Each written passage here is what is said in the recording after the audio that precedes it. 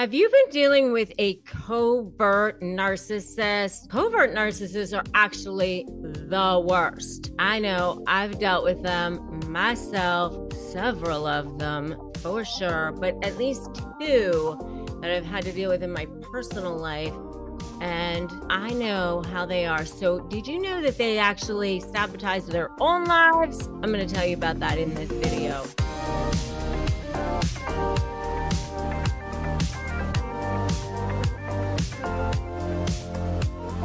Okay, so I'm Rebecca Zung. I am an attorney. I'm also a narcissist negotiation expert. I've helped thousands and thousands of people through my law practice, and I want to help you too. So make sure you subscribe to this channel, hit that notification bell. If you want a free ebook on how to actually negotiate powerfully with narcissists, I've got that for you too. It's literally helped thousands of people.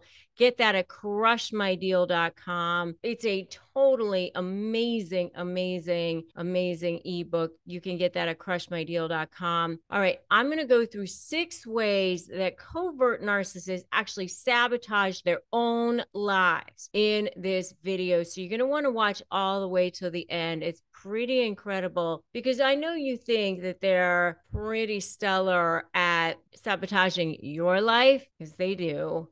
It's kind of like death by 1,000 cuts. Like, nobody else sees it. And even you kind of don't see it all at once. It's like that frog that's sitting in the pot and you don't realize you're being boiled until you've already been boiled. Have you ever heard that metaphor before? Okay, let me just kind of go through it. So for those of you who haven't heard it before, basically you're in this pot of water. It's the frog that's in this pot of water and the water is cold. And what happens is the frog doesn't realize as the water is getting warmer and warmer and warmer, and they don't get out. So they just allow themselves to be boiled. And that's what happens with those of us who are dealing with covert narcissists, because it's such a slow thing that you don't really realize what's happening until it's already been done. 6 ways that covert narcissists sabotage their own lives. They actually do sabotage their own lives. I'm going to go through that with you right here. Number 1 is that they can't control their own emotions. A lot of times they do in front of other people, but there are times that they literally snap, or they say things that are wrong, or they do things that are wrong in front of the wrong people or in front of you. And then things just go wrong for them and they end up sabotaging their own lives. And they end up actually regretting what they've done, or they sabotage relationships, or they sabotage situations for themselves. They sabotage business situations for themselves because they can't control their emotions.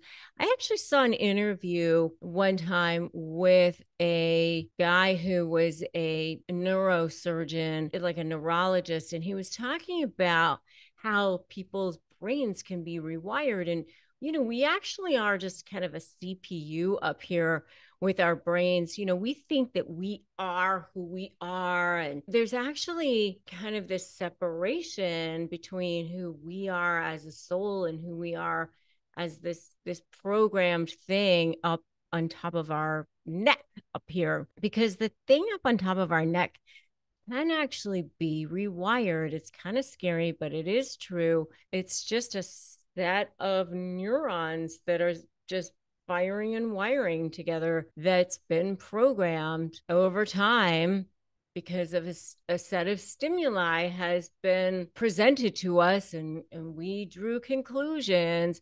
But there's this cerebral cortex that's like the reasonable part, and then there's this limbic brain that's kind of the older part of our brain, the older part of our development as humans, that is ruling our emotional part of us. And if we can't get a hold of that, and what this neurosurgeon was saying is that the most important skill that we can possess as humans is this ability to be able to control our emotions. That is the most important skill that we can have as humans, because if you can't get a hold of your emotions, then, it wreaks havoc in your lives. And that's what happens with narcissists. They very often can't get a hold of their emotions because their limbic system, their limbic brain wasn't fully developed because of the trauma that was caused to them as children.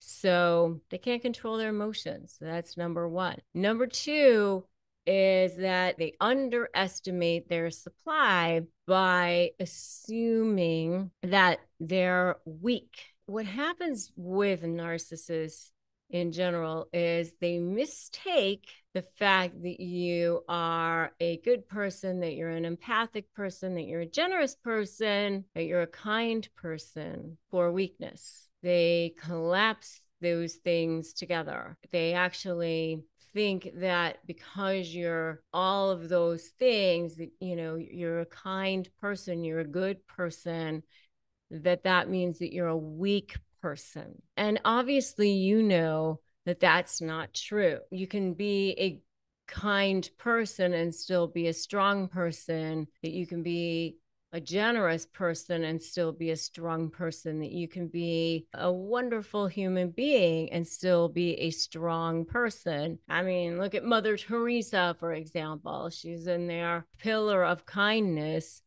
in Calcutta, taking care of lepers and the things that she was doing on a daily basis. She was 2 feet tall or whatever she was. And, clearly she was a strong, strong, strong person. I don't think anybody would have said that she was weak. They underestimate their supply by assuming that they're weak. So that's number two. Number three is kind of the opposite. They overestimate themselves. And boy, do I see this a lot in negotiations. They really overestimate themselves. They really believe, and this is, kind of goes hand in hand with underestimating you, by the way. They really overestimate themselves and their lies. This is where your leverage is definitely going to come in, because they lie all the time, all over the place.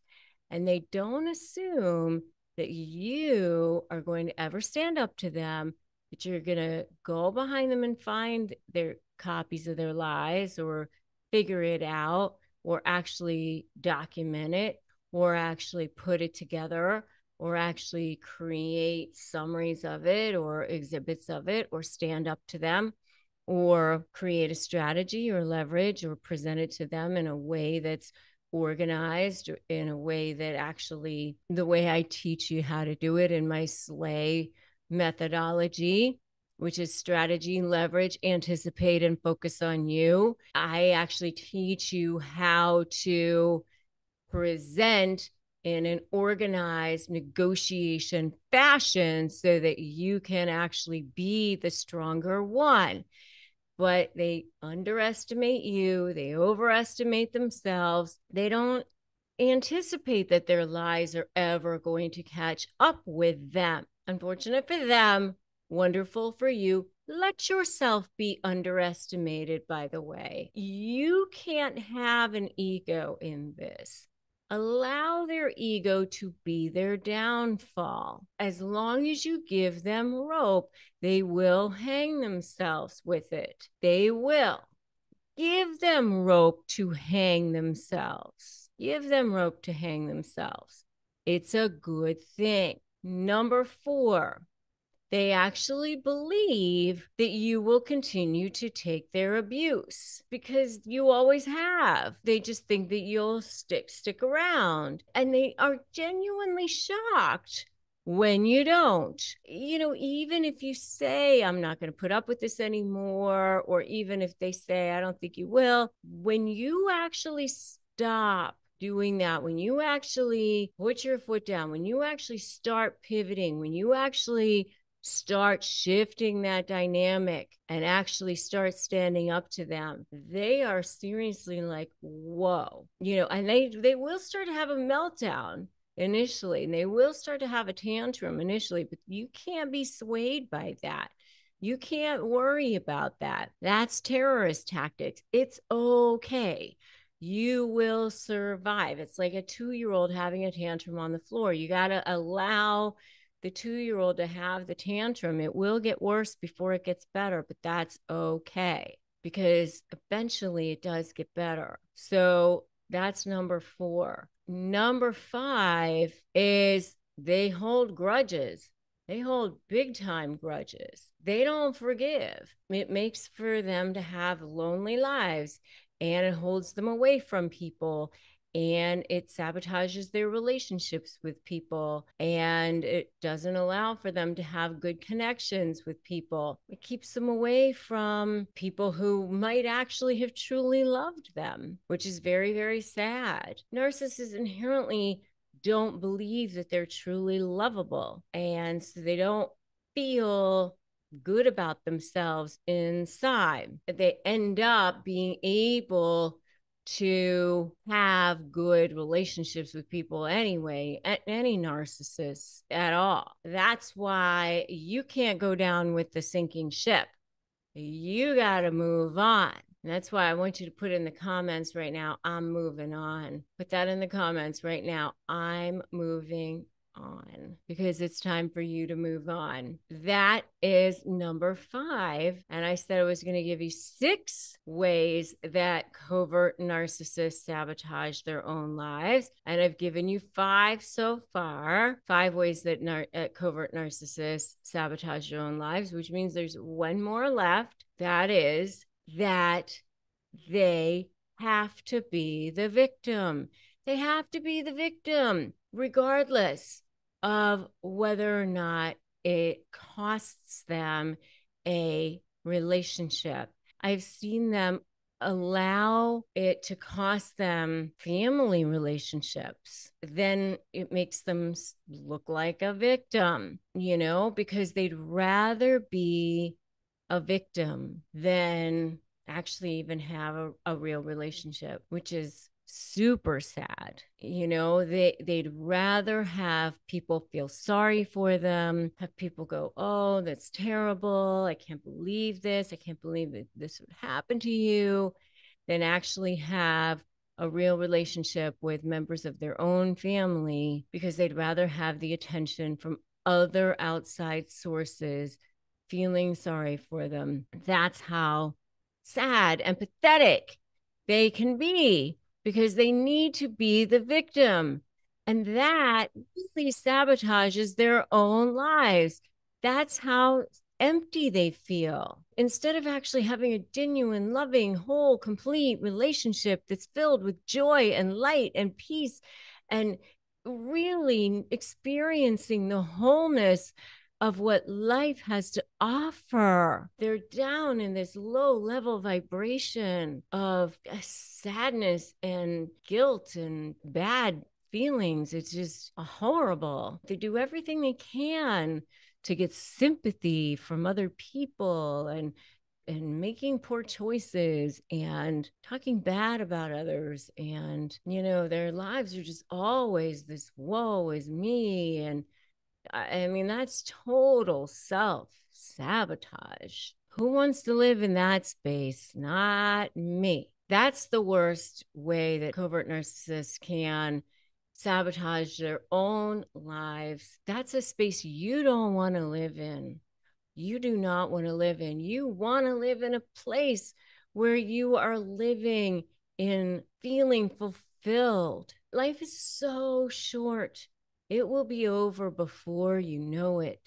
I mean, when you think about how little life you actually have, I heard a statistic one time that if you subtract out the time you're sleeping and the time you're eating and the time you're driving and the time you're actually doing all the things you have to do, it's like, how much time do you actually have left on this planet? I think for me, I have left like, I don't know, 8 years or something. It's not very much. And I sure as heck don't want to spend it feeling anything but vibrance and lightness and joy and waking up in the morning feeling excited about life and happiness and peace and fulfillment. And that's what I want for you too.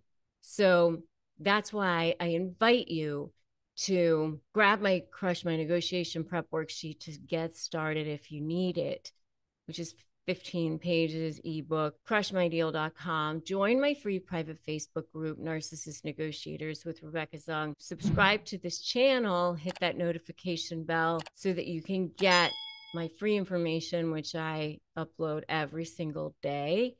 And the next video that I suggest that you watch here is the one thing covert narcissists always do, because you're going to want to watch that, because if you're dealing with a covert narcissist, you're going to want to know about the one thing that they always do. That'll be the next video that you watch here. And remember that today is a great day to start negotiating your best life. They only win if you give in, right? So I'll see you in that next video. The one thing covert narcissists always do. I wish you peace and love.